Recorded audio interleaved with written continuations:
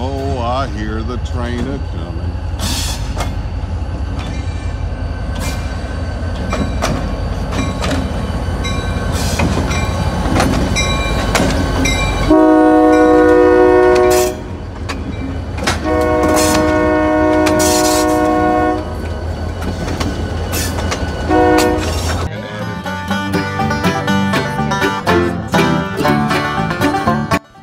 Well, I spent the weekend frying fish at the Merryville Heritage Festival. We fried a bunch of fish, hush puppies, fries, selling all the plates to help out the Merryville High School Panther Pride Band as part of my parenting duties for the Band Booster Club.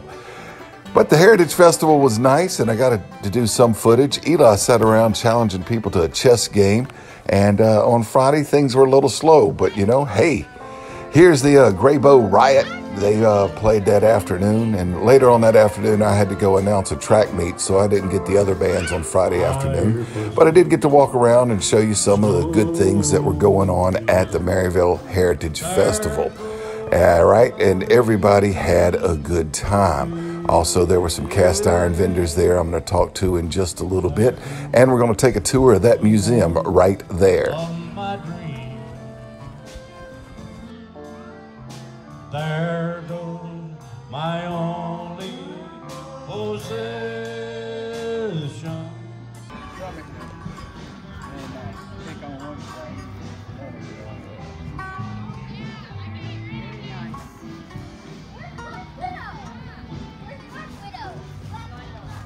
All right, now over here, got H&H General Store, and they sell cast iron. And this is the man right here. A little bit of cast iron, a little bit of tools, a little bit of homemade quilts, syrup, honey. What's your name? Fred Hartzell. Fred Hartzell, the H&H General Store. But here's some of the cast iron they got. And I know a lot of y'all like to follow me because of the cast iron Wednesdays and stuff. And I think I'm gonna make this one mine. I think I'm gonna make that one mine, if not today, tomorrow. And these are the last three LSU commemorative that I have left. Go Tigers. You'll notice it has the 2019, the score. Yeah, go Tigers. All right, now this is, now you work with H&H General Store too, and what's your Facebook page? Providence Peddler. Providence Peddler. Providence Peddler, I'm gonna have a link below to it. And this is all vintage and restored cast iron pieces here he's selling, and he had some dates on some stuff, and he's got a hibachi from the 70s. This isn't one of those Chinese imports that you get on Amazon. This is one from the 70s right here. Nice Dutch ovens and all kind of cool things. Now, speaking of Dutch ovens, we're gonna go over here to the Le Chien Cookers. Le Chien Cookers, chapter Louisiana, out of Lake Charles. Old Ted Bork on YouTube shows all the ones over there in central Louisiana, South Central. But what we cooking, man? Hey. Beans and Look at that. sausage. Beans and sausage. Well, if you're looking, you ain't cooking, so you can go ahead and cover it back up if you need to. Tell us about Le Chien Cookers, sir. Well, we're a non-profit, and we cook the fourth weekend of every month at Sam Houston Jones State Park. And right now we're at Nicholas Bluff because Sam Houston is closed down, and we try to promote the art of Dutch oven cooking. And we have children's groups, church groups, scouts, and whatnot come out from time to time, and we try to inform the young people about it. That's awesome, and I think I've been interested in y'all for about 8 or 9 years and never gotten down there to cook with y'all, but I want to learn. I got been cooking in Dutch ovens for 20 years, but I'm still a beginner because it's not my main thing I do, you know. But I love to learn about it. Anybody's welcome to come out, come visit, come cook it at home, bring it, put it on the table. And that's awesome. We welcome everybody.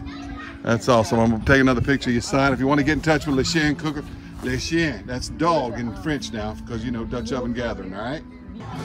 All right, well, this is inside the museum, and they got all kind of things about the heritage of the area. And this is Miss Elaine, and Miss Elaine and Robbie Cole.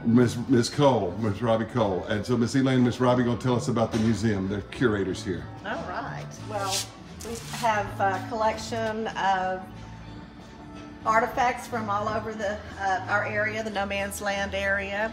And we also have Red Cagle. He's one of the people that lived here and grew up here and became famous and a great football player. That's an old school Wheaties box right there from the Yes, 20s. sir. Keener Cagle, they named a football stadium here after him. Right, exactly.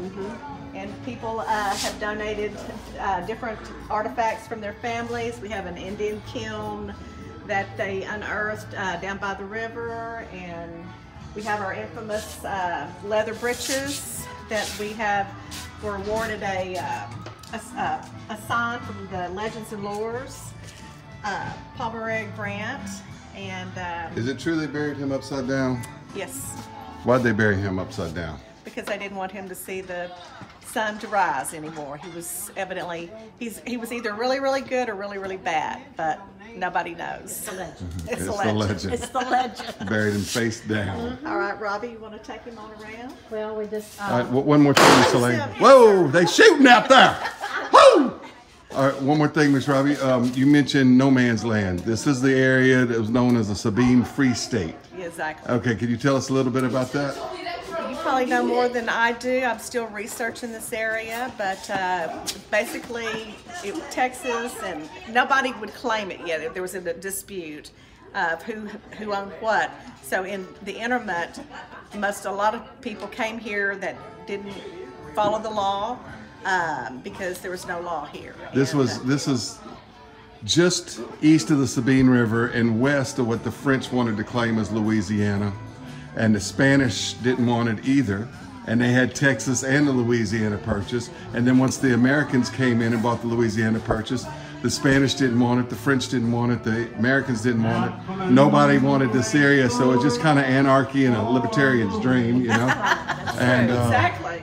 so, you know, they call this area the Sabine Free State or No Man's Land. Exactly. And these are just artifacts that we have from different families.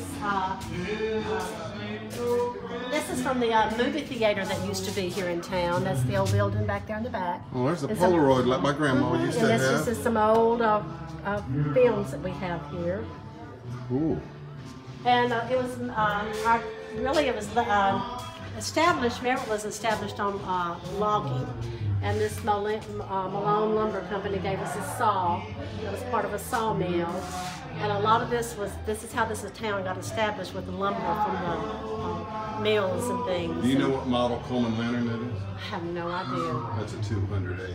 Wow. I love how we ask questions and he already knows. I know. She's brilliant. And not only that, it's a 200A short top.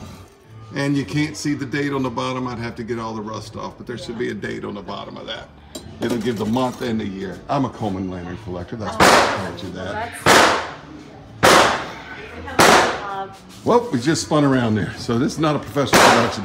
You're watching Big Lou Barbecue on YouTube. And this is our canoe that has been dug out from a log and donated. That's how they used to do them. They would get a log and Yes, indeed. dug out. They call them dugouts. You sure they didn't use those old chainsaws to do it with? No. Okay. They did not. And then we have a couple of old wagons in here that family members have donated to our museum. Uh-oh, they got Singer represented here in Merryville. Got the Singer Hornets in Merryville. Well, here's some horns. We'll take them. And then we have, yeah. Look at those old Merryville High School hats. Y'all, if y'all don't know, I'm a Spanish teacher at Merryville High School, so And then we have and at Singer, so that's why I said We that. have All a right. section here that's kind of dedicated to house some of our old things from Merryville. The desk and Oh, beautiful. old desk. And Back this- when kids behaved and all. Yes. Yeah. Yeah. I'm just. I didn't say that out loud on my channel. No, you and that's the know. picture of the old school there. That's what the old school looked like. And they tore it down in about 1989. Is that correct? Well, look at that. Another answer before I ask the question. Why am I in? I got an old piano from Texas, and it came out of a saloon in Dallas. It's an 1891 piano. It was my wife's father's. Both of them have passed away. If I ever move, maybe this museum will get that, even though it's not from this area. And this I don't is know what to do with it. This is a continuation of some of the history of Merryville, and then we have the old yearbooks dating back to, I don't know how far they go back. 1948. Oh, wow. So this is the yearbooks that we have here. We try to purchase one every year to kind of keep it updated. And then we have books here that we've kind of gotten pictures and history from families and things, and we've kind of put them together. Wow. So, and this is Miss Vilma Nash. She used to be the photographer here in town. She did all the school photography, everything. She was Miss Vilma Nash. Very cool. She was the photographer. And then we've got How long has this museum been here? I don't quite remember the date when it first started. And this is our Butler's Proclamation, an outrageous insult to the women in New Orleans. Southern men avenged their wrongs. Now, if y'all know y'all's Civil War history, you know exactly what they're talking about. $1,000 reward. All right.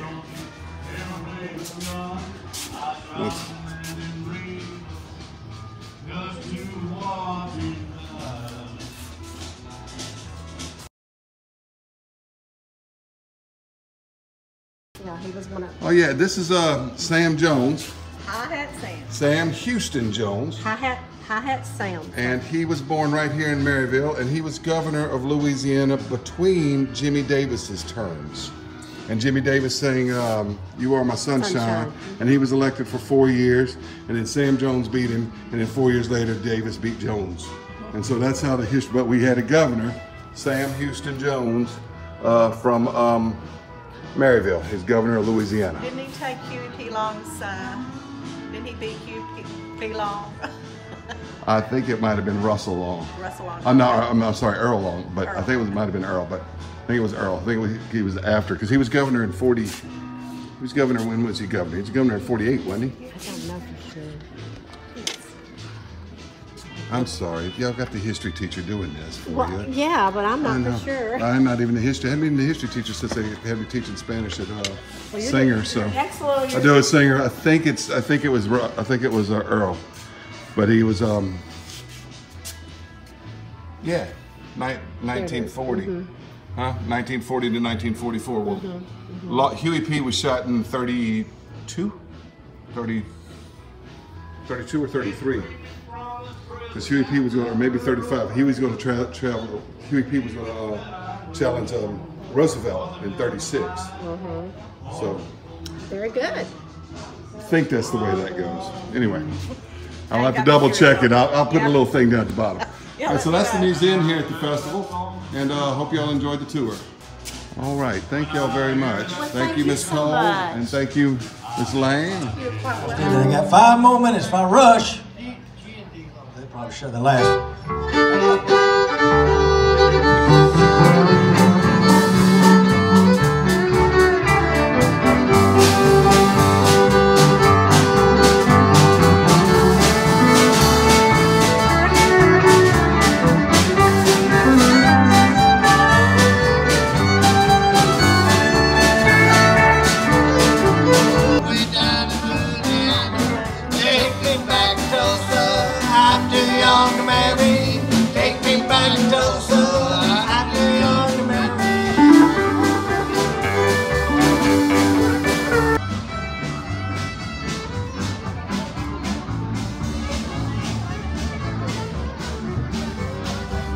Oh, Miss Cole, you in here too, huh? Yes, I'm getting out some information here.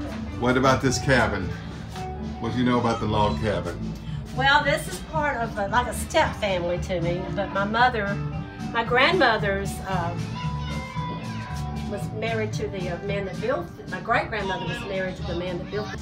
And it's been in the family ever since, but it was down on 389, and they donated it to the museum, and they moved it up here. Very cool. A lot of history here. Old wood stove.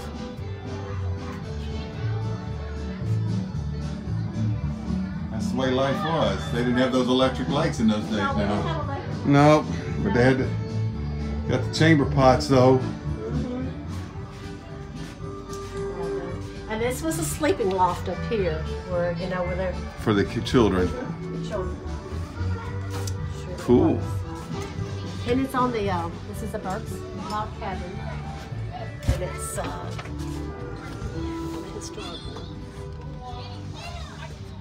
Very cool. Thank you. Okay. Hey. I'm gonna let him take.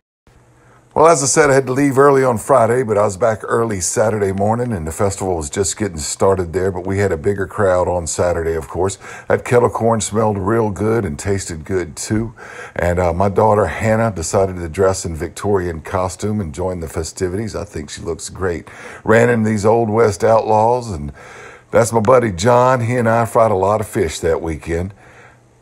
Hush puppies, French fries, and we had a lot of fun doing it as well. They had dancing groups on the stage and all kind of things, lots of good bands too, lots of good things to do on Saturday. And I sat down and played checkers with the sheriff, and RC Cola beat Diet Coke 2-1. Yeah, we had a lot of fun that day as well. And we got the lady sheriff here too, you know. So yeah, this is a rough place because they got the women being sheriff.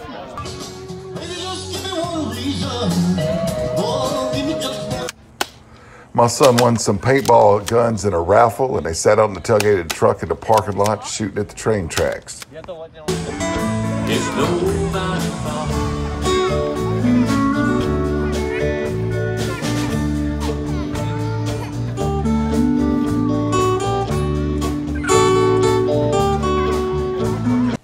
Well, that's my buddy John's family who helped me fry the fish. That's Bridget, Bella, and Tiger sitting on the back of the truck enjoying the music.